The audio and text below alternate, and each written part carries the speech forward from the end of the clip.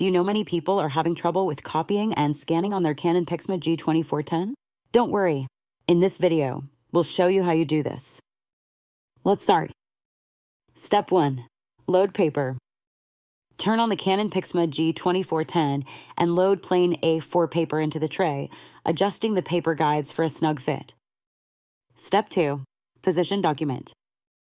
Place your document face down on the scanner glass, aligning it with the alignment mark for accurate copying or scanning.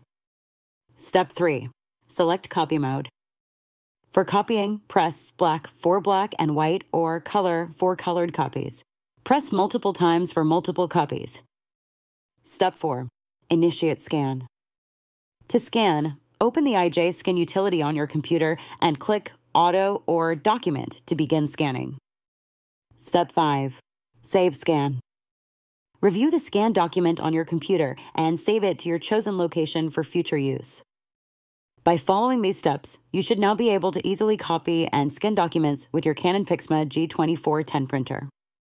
Still need help? Visit our website for the complete manual. There you will also find questions and answers from other Canon users. Did you find this video helpful? By subscribing, you help us continue to answer users' questions. So, subscribe to our channel. Thanks for watching and see you in the next video.